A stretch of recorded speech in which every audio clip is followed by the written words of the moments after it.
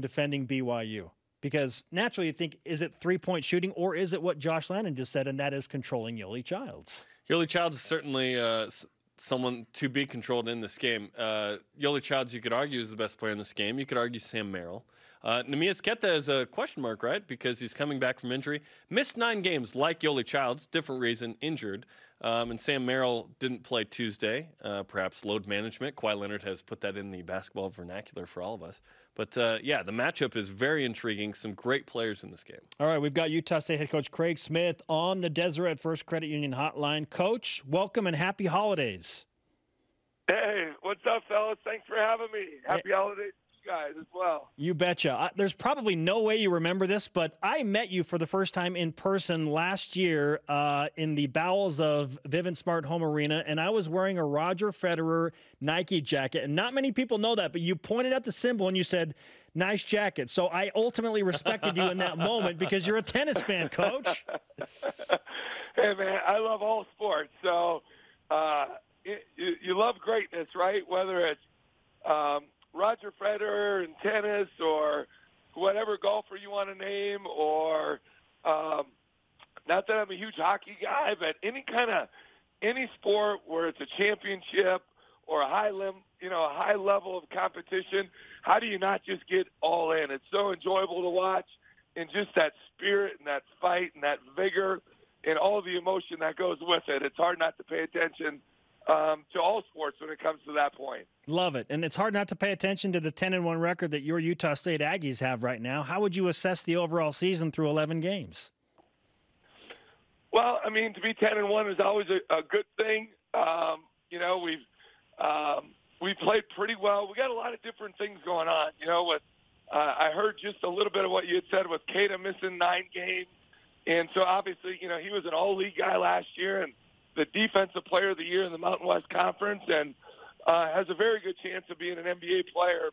And so when you take him out of the lineup and then you add in the fact of not only because he's a very, very good player, but then you add in, we only have 5 returners. Now, those 5 returners really played a lot of minutes, and it was a huge part of our production last year. So, but we're trying to get essentially 9 new guys kind of in the flux, so to speak. And so there's always going to be some up and downs, and you're negotiating injuries and sickness and so on and so forth, but it is what it is. So to be 10-1 right now, we're excited about it, and hopefully we can keep pushing forward.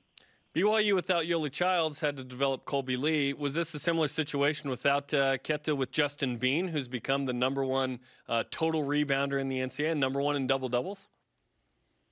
Well, that's part of it. And Justin, at this point last year, was hardly playing. We had 11 guys on our roster, and his minutes were very, very hit and miss.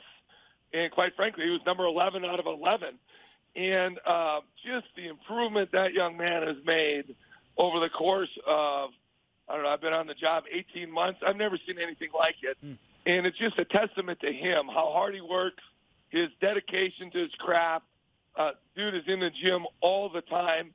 And obviously he's got some natural talent. He's a quick jumper, knows how to play, all those kind of attributes. So, and he's super hungry. And we have a mantra in our program. It's an acronym, GATA, G-A-T-A, and it stands for Get After Their Butts. And we'll leave it at that. But thanks for that BYU TV edit, Coach. Yeah, exactly. I mean, I'm looking out for the viewers. And so, but he personifies that to a T. And so, but at the end of the day, towards the end of last year, the last 6 weeks or so last year, I would say he was a big reason we won 17 of our last 19 games. And one of those 2 losses was in the NCAA tournament. His minutes really went up about the last 6 weeks, and even in the Mountain West Conference title game against San Diego State, he was on the floor at the end of the game. So we knew and we expected him to have a big year, and certainly he hasn't disappointed. Utah State head basketball coach Craig Smith with us on BYU Sports Nation. We've talked a little bit about Neemias Queta. How close is he to being 100% himself and fully integrated back into his usual rotation? Well, look, I wish I had an exact answer for that. He obviously got cleared the day of the Fresno game, so last Saturday, so 6 days ago. It's going to take him a while to get to where he was last year. Just, the way he's set for a legitimate 6'11" to 7 foot with shoes on at the NBA Combine last year. He was measured at 7 foot. His fluidity is just incredible. The way he can slide defensively, the way he gets off the floor and blocks shots and certainly affects shots is pretty incredible. And obviously his rebounding ability.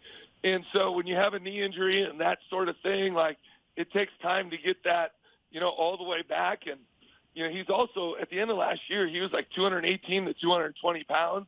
And now he's up to, depending on the day, 245 to 250. So he's put on some very good weight, which is what he needed to do to help his game. But with that, you have more weight. It takes even maybe a little bit more time, right? Because you got to get your leg back to the same strength as your other leg. So he's a day-by-day. We're working with him day by day just to see where he's at, measuring his measurables, so to speak. And so, but we're excited to see him on the floor. He certainly makes a positive impact for us on both ends of the floor. And when he'll be back, like, to where he was last year, that's just hard to say at this point. BYU comes into the game 8-4, fourth game with Yoli Childs back from the NCAA suspension. What sticks out about BYU so far to you, Coach? Well, they're really, really good. I mean, they're a very, very good basketball team. They're very well coached. When you look at their team, I mean, obviously they have 4 guys that are averaging double digits or more, and a fifth one is right there, I think, at 8.9 points. And they're playing 8 guys, 19 or more minutes a game. So they have it all, though. And not only do they have it all, they also have all the parts really fit each other. They all, each guy complements one another in such a great way. And it's not very often in college basketball that you get an opportunity to coach 3 guys that have scored over 1,000 points in their college career. And so Yoli Childs is obviously an incredibly impressive basketball player. There's not much that guy cannot do on the floor. He's an excellent passer. He can shoot the 3. He's a bulldog in the post. He can score every which way on the block. He's a good free throw shooter. And he's got a high IQ. Certainly Haas is a 1,000-point scorer. I think he's top 5 in the history of BYU in assists. And has started every game in his career, and I can go right down the line. Jake Toolson is the quote-unquote new guy, but WAC Player of the Year, and he's the guy that played for Coach Pope for all 4 of his years, so he knows that system inside out and backwards. And then the Arizona transfer has found new life, so to speak, and Nixon looks like a whole nother player from last year, and so they're very, very good. They're an excellent passing team. Obviously, it's incredible how well they're shooting it, especially since Childs has been back. So there's been a few sleepless nights last few nights, to say the least. Well, we wish you a pleasant... If my eyes are a lot blacker than normal, and that's saying something, you know why. Okay. I'll look for that tomorrow. There's makeup for that, Coach. We know.